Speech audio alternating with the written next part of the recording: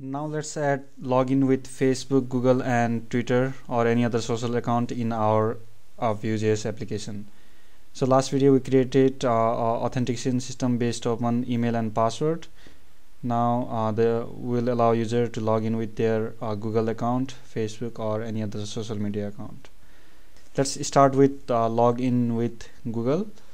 So you'll find a very well written documentation at this URL. So first we need to enable the Google sign-in method in our Firebase console. So if you go to console and select your project, and then inside authentication sign-in method. So in sign-in method, make sure your Google provider is enabled. You can enable it from here. So make sure it is enabled and save it. Okay, so now we are ready to sign in with Google. So first we need to create a provider, Google Auth provider. So let's jump to code. So we'll handle that in our signin.view. So here I've added a row of button group, so all kind of button, Facebook, Google, and when someone clicks on Google, I will call sign in with Google method. So let's go to that method. So I've already created this empty method, and here I will create a Google Auth provider. So let's initialize that.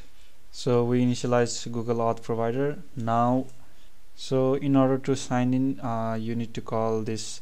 So there are two ways, one with sign in pop-up, and that will pop up when you click on that, and another is just to redirect to the sign in page. So we'll see both in a moment. So let's copy this bit of code. Okay, so we initialize Google Auth provider, and in Firebase Auth sign in with pop-up method we pass that provider. So we'll have access to results.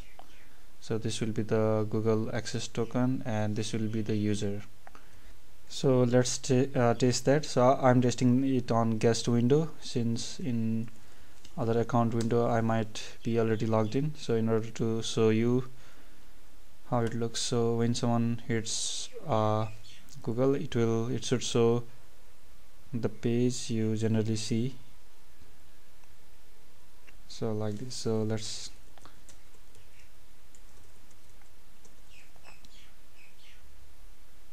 so now we should be logged in. Let's see our console. There we go. I think let's go to home page. So there we go. So after successful login, we should redirect instead of just console logging that. Okay, so this router will not work. You need to use new array syntax.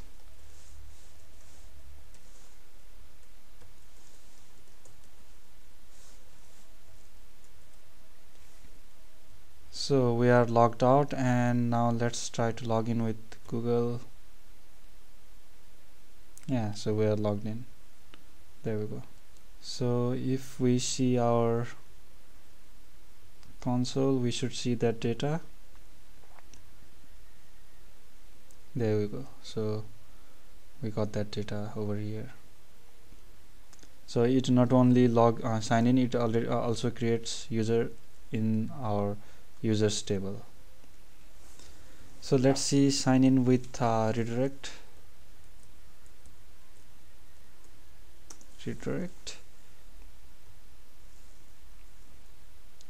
Let's log out first, and then let's click. Yeah, so instead of showing pop-up, it will just redirect user to the page. So it is ideal for mobiles, smartphones. So you might not see pop-up there. So yeah, so web you can use, for web you can use pop-ups, and for mobile you'll use redirection, this method. Alright, so this is all about signing in with Google.